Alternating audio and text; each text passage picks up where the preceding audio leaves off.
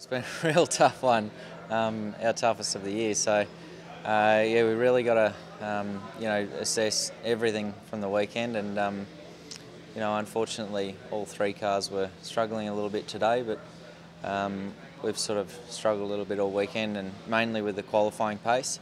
I think in that race, in the last race today, we actually had half a decent car, but when you're running back, in the 20s, you've got guys around you that may be slower, but it's very hard to get past them. So if you can qualify well, I think we can race up well inside the top 10. It's just a matter of getting that qualifying car right for us. Oh, certainly, yeah. I mean, it's only a matter of time before SBR get on top of it.